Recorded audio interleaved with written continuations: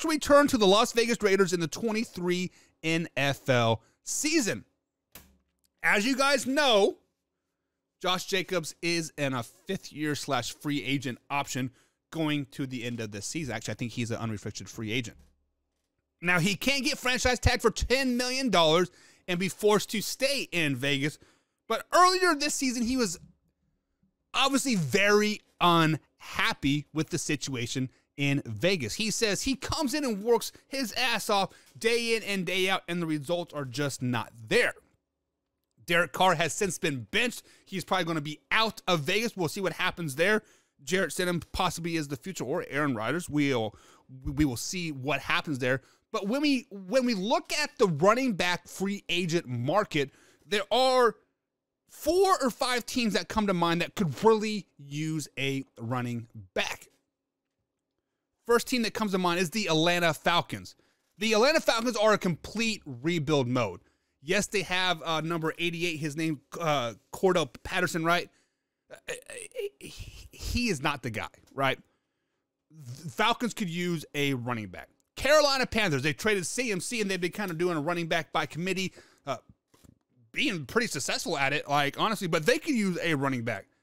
If we look at the Chicago Bears, that would be a pretty good fit. Justin Fields with Josh Jacobs in the back with no offensive line protection. We'll see what happens. They do have the number 1 overall pick. And then a few dark horse teams that could possibly come in and sneak him out of the rug. Kansas City Chiefs, Tampa Bay Buccaneers, or the Dallas Cowboys. Now, I know what you guys are thinking. I saw the ears perk up as soon as I said Dallas Cowboys. I see, what? I get it. My producer over there says, what? Yeah, what? The Dallas Cowboys could be an excellent landing spot for Josh Jacobs moving forward. Think about this. Tony Pollard is up for free agency this season. He is a Pro Bowl running back right now. He is arguably the best running back on his team right now, but he is the most underpaid. He is going to warrant some money in the end. $15, $16, $17 million. There are going to be some teams out there, like I just mentioned, the Falcons, Panthers, Bears, Buccaneers, Chiefs, that could reach out for his services.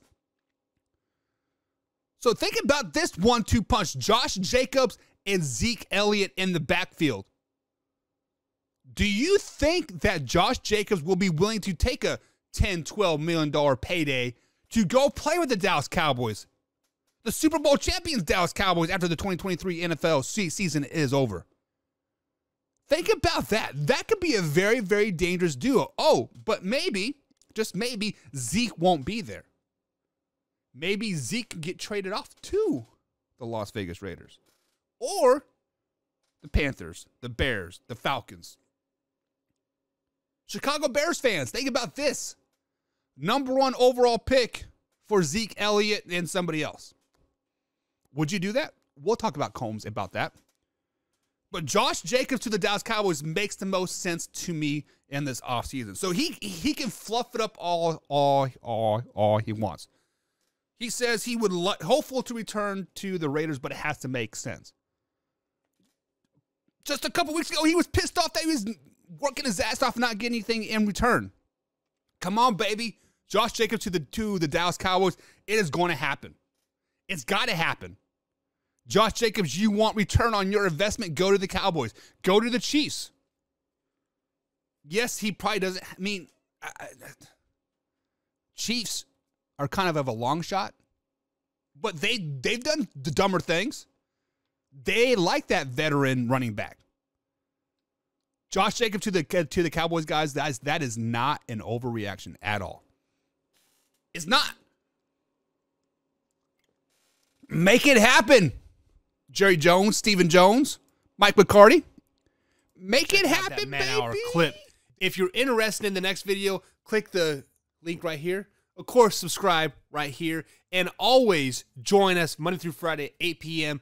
East Coast time, right here where you're watching this clip. And as always, Man Hour Nation, rise up.